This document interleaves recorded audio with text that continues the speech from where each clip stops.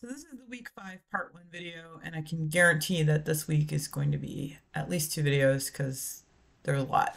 Um, so this week we're going to talk about data mining and machine learning. Now there used to be, in this program, there used to be a data mining class and a machine learning class, but effectively there was a lot of overlap between the two. The machine learning sort of didn't work out as a separate course because it just didn't.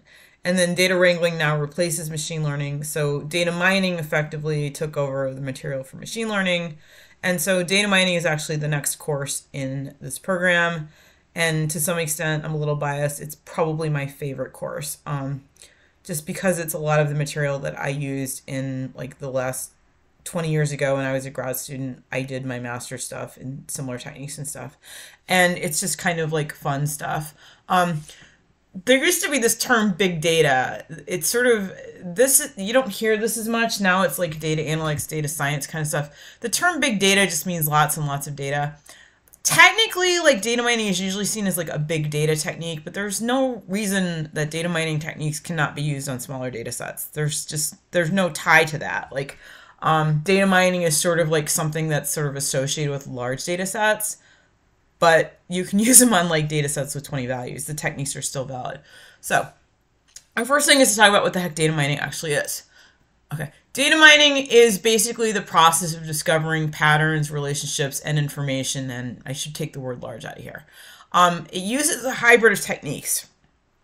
It's not really any of these things individually. It's not really statistical. You really don't need a lot of statistics to do data mining. It's not really mathematical. The techniques are mathematically based, but I mean, so are like just about everything else.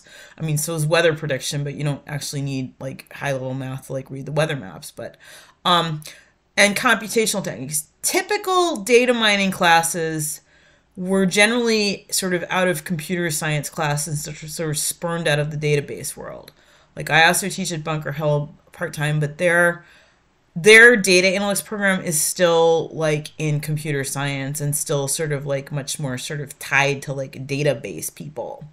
Whereas our program sort of thinks of it more in a much more general liberal arts sense. Sort of data mining is a general technique that you can use for a lot of things. You do not need a lot of like super high level sophisticated math or computer or even statistical skills. Data mining is a bunch of techniques for looking at patterns and relations in a data set. It's not really like super high level, even though typically it's been more of a graduate subject. I learned most of the stuff in my master's and stat stuff, but that was like 20, 25 years ago. And now it's sort of filtered down to the point where data mining is really much more of like a gen ed kind of thing. And people in business and all kinds of other places should learn these techniques as part of just basic knowledge because we're flooded with data and you got to do something with it. Data mining, again, it's sort of a bunch of exploratory techniques. It's kind of like when you do intro stats, your first couple weeks are like exploratory basic data summaries. It's kind of built on that, but it's not really leading to more statistics. It uses some of the basic statistical measures, but there's also techniques for just looking at how things are associated and just looking for patterns and relationships that really doesn't actually involve a lot of math. So it's kind of, it's a precursor to further, you're looking for patterns in your data. You have some data on sales or whatever, and you're looking for trends in like who's buying stuff. That's what data mining does. It gives you sort of this foundation of techniques for taking a data set and finding and hunting for patterns and things going on in that data that gives you further clues to do either further analysis or just stop there and like you've got something to work with for a business in terms of what's selling together and stuff. So this obviously is a like 1 week simplified version of the next class. And the techniques of data mining can roughly be classified in these 4 categories. Cluster analysis deals with you have data and you're finding like groups of data that go together. Association analysis is kind of a little bit like cluster analysis, but not quite. Association analysis is specifically looking for like patterns of buying this product and that product associated with each other, whereas cluster analysis is looking for like groups of like things that go together. It's different, you'll see. Classification deals with like whether something's like spam or not. Or whether something's like expensive or cheap or that was a bad example, but so, and then text analysis I put in here. We do look at text analysis next week. I put that in with graphing just because like it would end up like this week being like so much stuff and like not that much stuff next week. So it just kind of fit into graphing too. There you go. So, and then the other thing that sort of goes along with this is what is machine learning? Machine learning is the development of algorithms that allow computers to learn from data. This sort of builds on data mining, but it's sort of like machine learning. You can do a lot of data mining without machine learning. Machine learning is not necessarily the same as data mining, but the same techniques used in data mining are used in machine learning and artificial intelligence, which now is like a much bigger thing than I ever thought it would be a couple years ago. So, and then this kind of like, to me, data mining is totally a data analytics thing. But when we get into sort of machine learning and AI, then we're sort of getting into the computer science-y turf a little bit more. So I would, there's kind of a, I kind of like to talk more with the computer science people about possibly developing some courses that sort of have this sort of overlap. Because I know there's like the back end, like platformy kind of stuff like Snowflake that I don't know much about. But there's sort of like, there is like sort of data mining at more of like the sort of like computer science level that I'm not really going to get into here. SAS used to be my favorite software, and then they had this nice video. This is kind of old, but machine learning, what it is and why it matters, and then distinguishing artificial intelligence and machine learning. I don't know. I mean, machine learning and artificial intelligence to me are sort of the same thing. But to separate that from data mining is the set of exploratory techniques to find patterns in data upon which AI and machine learning use. But we're going to talk about data mining sort of as data mining without necessarily being machine learning and AI, if that makes any sense. This is an excellent lecture. I put the link to this on Canvas. This guy is like, he was the former chancellor of MIT. So like, hey, listen to the guy. It's a really excellent basic lecture on basic machine learning. It's a little bit dated at this point, but again, I like to introduce like people other than me, because everything that you learn shouldn't be directly from me, because I'm not the smartest person alive. And people have other things to contribute. I also put a link to this, and the reason I link this is a book that's really, really old, because I think a lot of people think that a lot of this stuff that we're learning is like new. No. A lot of these techniques have been around for kind of a long time. Some of them, I mean, my master's in stats is from 2000. Well, it's basically like 99 to 2001, and that's like 25 years ago. And sort of like the foundational techniques are the same. So that's like when I tell students this, the sort of basic academic stuff is not probably going to change that much. What will change is the implementation, the different techniques used, the tools that you used, but the sort of foundational concepts in terms of like what clustering is, that's not going to change. So one of the first things for us to talk about is this difference between supervised and unsupervised learning. Supervised learning deals with pre-labeled data and unsupervised learning doesn't. Now, for data mining per se, this doesn't make that much of a difference, but for machine learning, it does. So supervised learning is generally classification, is generally supervised learning, because you have in the data, and that's the label. So you have in the data like whether credit scores are like good or bad, and you use that to train new data on whether it's good or bad. Whereas with unsupervised data, you basically are at ground zero and you have like nothing to go by, and you don't know whether the credit scores are good or bad from the data because that label is not in there. So those are like the two main, like algorithms are typically devised into supervised and unsupervised. So that's why this is kind of an important classification. So let's start with clustering. Clustering is an unsupervised technique. Okay. Clustering is unsupervised. And what you're doing when you cluster is you just like have this data set and you're trying to figure out like how the data will group together. So you might have your data set full of students and say there's like adult students in there and non-adult students and like junior students. So maybe you have like data on student age, student, how many credits they have and like things like that. And you can cluster students maybe based on like traditional age students or like 25 to 30-year-old students, and then like older students, like cluster, but you didn't have that label to begin with. You're actually taking it from the data. Okay. The clustering technique that I'm going to just introduce you to is called k-means clustering. It's probably the most prevalent method used, meaning that this is the one that most people would use. Okay. So k-means clustering, the first thing that you do is you actually rescale the data to normal scores. Now, I'm not going to get too into this now, but the reason you want to do this is that data typically is on some type of measurement scale. You're like, what the heck? Like inches or centimeters or whatnot. And you don't want that in your data when you do something like clustering, because clustering is actually using mathematical distances, and you need to even out those distances. So what you do is you scale them to a standard normal score, which is what this does. Okay. So, and I'm going to show this in the lab. This is all going to be in the lab code, so we'll go through it like in action as well.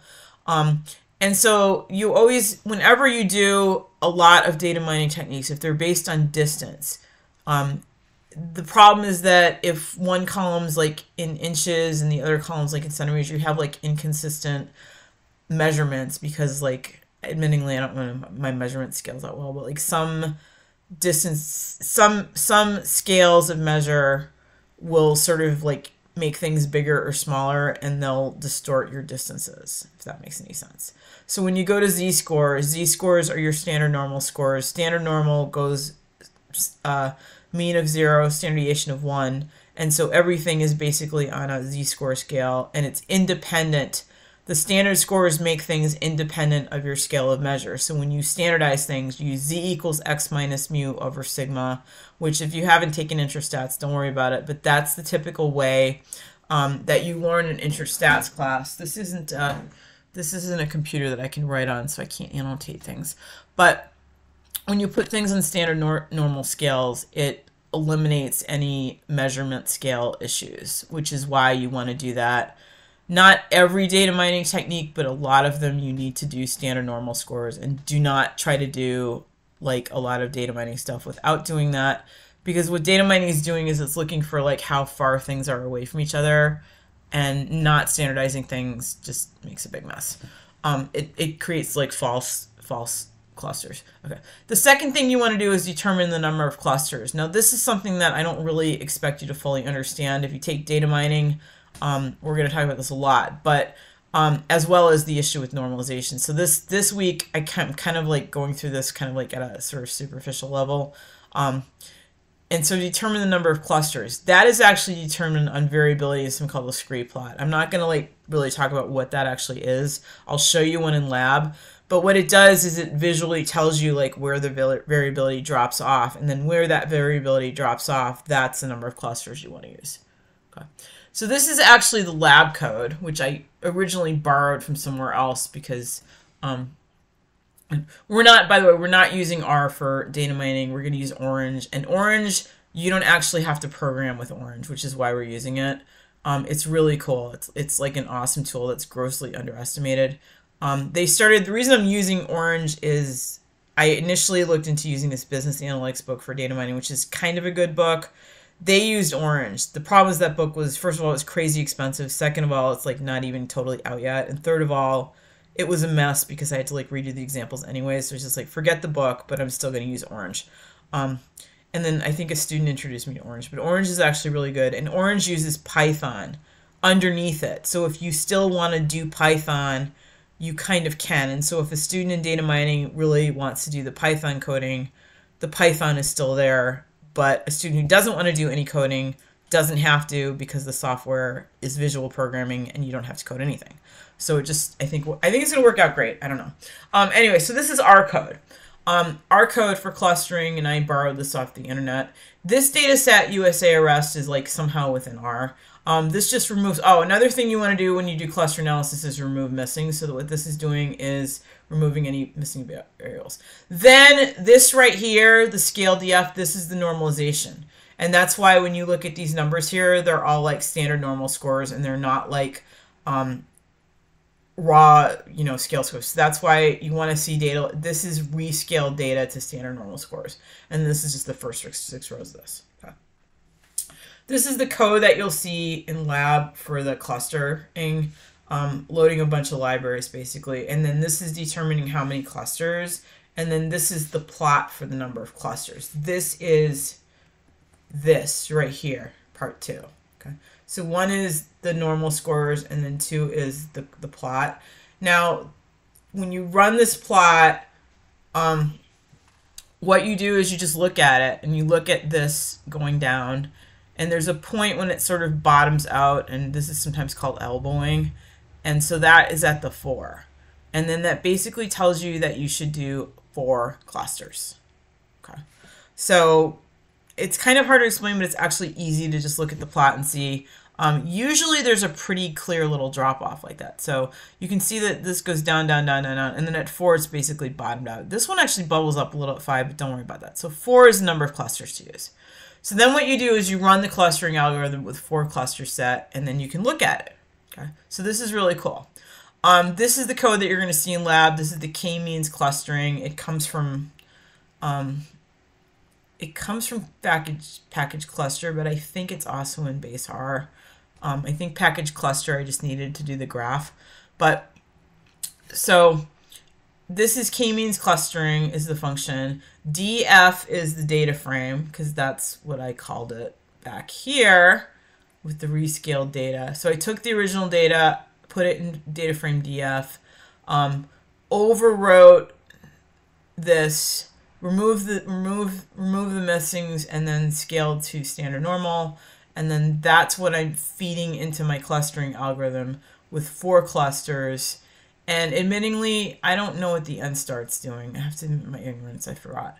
And then I'm storing it in a clustering object called km for k-means. And then what we get is something that we can plot, and then we plot it. This is cool. You get this.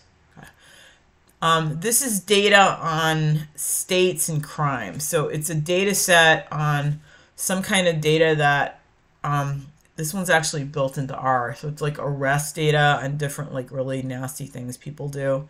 And it's like all 50 states and like some type of like rates of like these things. And also the urban population.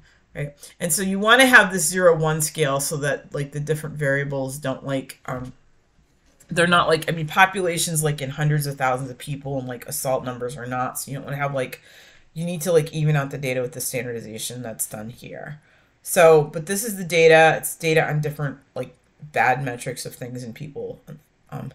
But when you see this plot, what you get is these are the states, and then like the states. Now these right here are not, they're derived variables. So these are a little bit hard to understand, but what you see is you see like groupings of the states. So basically it's saying that New Hampshire and Maine behave very much like North and South Dakota and Vermont, which actually probably makes sense because our populations and like our sort of crime rates are probably pretty similar. I mean, no offense to like some of these states, you know what I mean? But like Georgia, Louisiana, Alabama, Tennessee are kind of like here. So something about like this group of states is similar, and this group of states is similar, and this group of states. And if you kind of look at these, it might make like some sense. Like the murder rates are similar in these states, and the drug rates, like drug use is probably a little bit more regional, and like here's us. So it clusters based on that. And you can see that with this nice cluster plot, which I like. Data mining will do kind of a lot of this kind of stuff. So for now, it's just like a real like basic thing. But to take data, and the overview here is that this is just data that has these 4 variables in it. There is no like cluster 1, 2, 3, 4. Okay. So we're creating that cluster 1, 2, 3, 4. We're creating this grouping of this pattern into 4 clusters of the states that we didn't have before. So we now have like a way to like sort of classify the 50 states into these 4 clusters based on their crime rates, basically. And that's like a pretty cool thing to do. You can think of like this might be really useful, like, you know, if you're doing sales analysis and you just have a bunch of raw data on what people buy, you can classify like customer behavior, and you can look at like, you know, people that buy things frequently or not frequently or whatnot, and you'll actually be able to sort of analyze things and see them. I mean, you don't always get like a really super nice, and this one actually isn't like terrific. You can actually get clusters where it's like, you know, one's up here and one's up there. It's just great separation. But data mining will give you sort of the ability to use these techniques to explore your data and look for patterns. And so clustering is our first pattern, okay? K-means is just one type. The data analysis, I mean, the data mining course does do more. That's just one little taste of one specific cluster algorithm. Okay. Clustering is used in genetics. This is actually what I did. This is why I like data mining. My master's thesis was in microarray data analysis and cluster analysis. I remember like presenting my master's presentation and showing them my clustering, which was really cool. Organizing things, categorizing things, finding new patterns. So cluster analysis is kind of like a cool technique. Okay. The next one I want to talk about is association analysis. This one, I'm not a business person, so I actually admittingly just learned this summer to do this stuff for data mining. Association analysis is also known as market basket analysis. It's a data mining technique to discover relations among items in a data set, but it focuses on patterns of co-occurrence and dependency and items that tend to appear together in transactions. Shopping carts. This is basically what Amazon uses when you're surfing on Amazon and look something up and it suggests that you buy something else. And that's all coming from like a behind the scenes analysis of people that buy this tend to also buy this. That's what association analysis is used for. It's incredibly widely used in retail marketing, sales type of stuff. I didn't know about it because I'm like a science kind of person and like education. But this is apparently something gigantically and hugely used in retail sales analysis, marketing analysis, and stuff like that. It's also used, and I didn't know this, it's also used like in healthcare to associate symptoms with diseases. So it's actually a really cool technique. It's unlike the basis for these techniques is different. Cluster analysis just deals with like mathematical distance of values. Association analysis actually uses probability theory that in data mining I sort of teach you the background probability theory. So association analysis is actually using a lot of conditional probability behind what's going on here, like the probability of buying this given that you bought that. Association analysis discovers patterns, very valuable insights for understanding customer behavior, optimizing product placements, like where you put stuff on shelf. So this is like a huge thing in like the business world.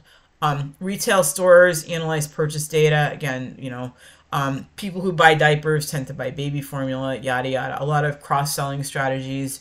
Bookstores, people that buy mystery novels buy detectives. Supermarket, what people buy together, chips and salsa. Or in my case, guacamole. I like guacamole better than salsa. But you can see how it's pretty widely used. Business, again. I probably shouldn't have done this so redundantly, but business use is big time. Association analysis, like cluster analysis, is unsupervised. We haven't seen a supervised one yet, so you don't have anything to compare it to. But that means that there's no like label. You know, there isn't like, you know, frequent shopper already like in there. And association analysis doesn't really create, it's unsupervised, but unlike cluster analysis, it doesn't create clusters. What it creates is what's item sets and probability of purchasing this with that, so it's different from cluster analysis in its outcome. Yeah, and I did not do any association analysis in the R code in the lab this week because I admittingly don't know how to do it in R. It is actually doable in R, and there's like really nice ways of doing it, but I don't know them, and it's kind of too much. This week has enough stuff to do. But you will learn association analysis using Orange, which is, I got, again, it was the business analytics book that was using this particular package, and I didn't copy any of their stuff from that book, but that's where I kind of went and learned association analysis from the business analytics books. So, yeah. So there'll be more of that in data mining if you take data mining. The next one is classification. Let's see what slide we're on. Okay, 34. So I'm actually going to break the video now and do the second video starting on this. Okay.